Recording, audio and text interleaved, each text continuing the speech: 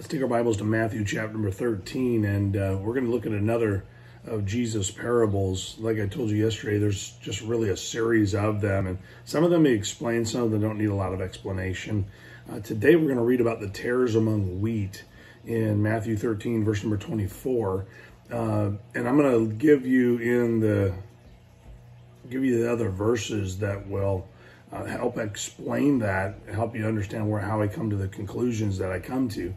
And so in Matthew 13:24 says, another parable he put forth unto them, saying, the kingdom of heaven is likened also to a man which sowed good seed in his field, but while men slept, the enemy came and sowed tares among the wheat and went his way. But when the blade was spring up and brought forth fruit, then appeared the tares also. So that the servant, the house, and the householder came and said unto him, Sir, didst thou not sow good seed in the field? From whence then hath it tares? He said unto them, An enemy hath done this. The servant said unto him, Wilt thou that we go and gather them up? But he said, Nay, lest while ye gather up the tares, ye root up also the wheat with them. Let both grow together until the harvest, and in the time of the harvest I will say unto the reapers, gather ye together the tares, and bind them in bundles, and burn them, but gather the wheat into my barn. Kind of a scary parable, because he says, this is what my kingdom is like. This is what my earthly situation is. My church is going to be filled with fake believers growing right in with the real ones. And the interesting thing about a tare is a tare looks like wheat until harvest. And so the trained eye can detect the difference between the two.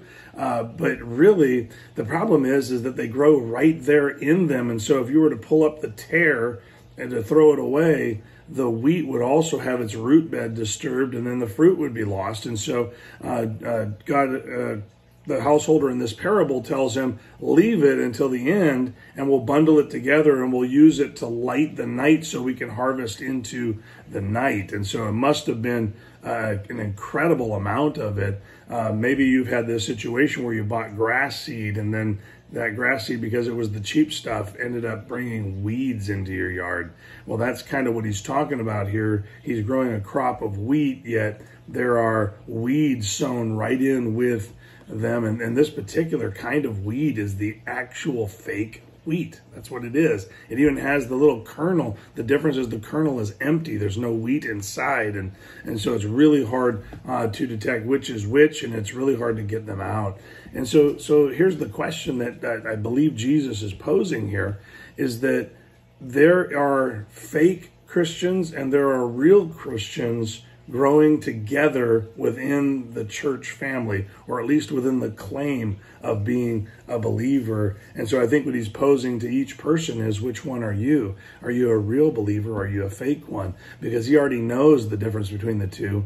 We just may not know the difference ourselves. And obviously you can tell by the fruit, but that would require a little bit of effort. That would require some fruit inspection. And so I want to encourage you today to ask yourself, am I actually a true follower of the Lord, or am I just a person who claims to be? Because a claim is not the same as being.